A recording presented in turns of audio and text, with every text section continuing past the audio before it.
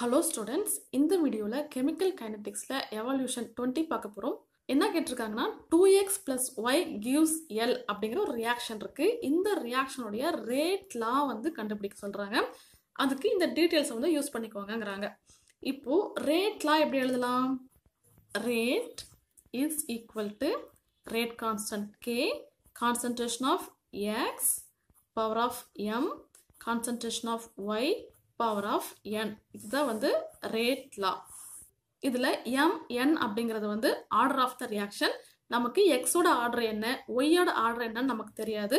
நாம இந்த details use பண்ணி m ஓட வேல்யூ n ஓட வேல்யூ கண்டுபிடிப்போம். இப்போ இதுல 3 செட் ஆஃப் வேல்யூஸ் இருக்கு இல்லையா, அது ஒவ்வொன்றையும் இந்த ஃபார்முலால சப்ஸ்டிட்யூட் பண்ண போறோம். முதல்ல ஃபர்ஸ்ட் பார்ப்போம். ஃபர்ஸ்ட் என்ன கொடுத்திருக்காங்க? ரேட் வந்து 0.15 is equal to rate constant K. Concentration of X வந்து உள்ளது 0.2 power of M. Concentration of Y வந்து 0.02 power of N. இது வந்து equation 1 வச்சுப்போம்.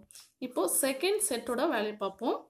ரேட் வந்து 0.30 is equal to K, 0.4 power of M, 0.02 power of N.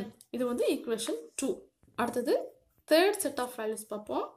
rate வந்து 1.20, K, concentration of 0.4 power of M, concentration of 0.08 power of N. இது வந்து equation 3. இப்போ mn value கண்டுபிடிக்கிறதுக்காக equation 2வையும் 1ஐயும் வந்து divide பண்றோம். அப்ப என்ன கிடைக்கும்? equation 2 வந்து இதுதான். So 0.30 divided by 1 அப்படிங்கிறது இது. So 0.15 is equal to second equation தான் மேலே எழுதணும்.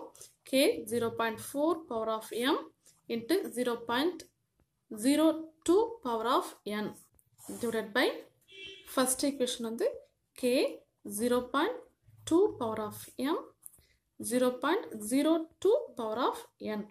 இப்போ இதுவும் கேன்சல் ஆகும்போது 2 கிடைக்கும். Kவும் கேன்சல் ஆயிடும்.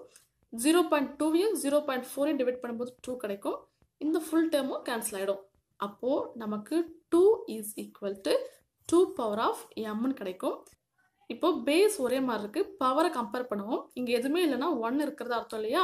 அப்போ m ஓட வேல்யூ வந்து 1. ஸோ x உடைய ஆர்டர் வந்து 1. அடுத்ததா ஈக்குவேஷன் 3யும் ஈக்குவேஷன் 2யும் டிவைட் பண்ண போறோம். இதுவும் கேன்சல் ஆகும்போது 4 கிடைக்கும். k கேன்சல் ஆயிடும். இந்த டேர்மும் கேன்சல் ஆயிடும். 0.02யும் 0.08யும் கேன்சல் பண்ணா 4 கிடைக்கும்.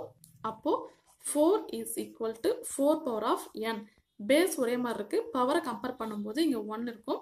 So n is equal to 1. So rate of the equation எழுதும்போது k concentration of x power of m வந்து என்னது 1 போடணும் அவசியம் கிடையாது, எதுவுமே போடலாம், 1 இருக்கிறதா அர்த்தம்.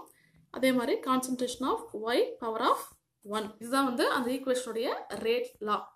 ஒருவேளை இந்த ஈக்குவேஷனுடைய ஓவரால் ஆர்டர் கேட்டாங்க அப்படின்னா m value n value plus பண்ணி எழுதணும். m வந்து 1, n வந்து 1. So 1 plus 1. So overall order வந்து 2. அதனால இந்த ரியாக்ஷன் வந்து செகண்ட் ஆர்டர் ரியாக்ஷன்.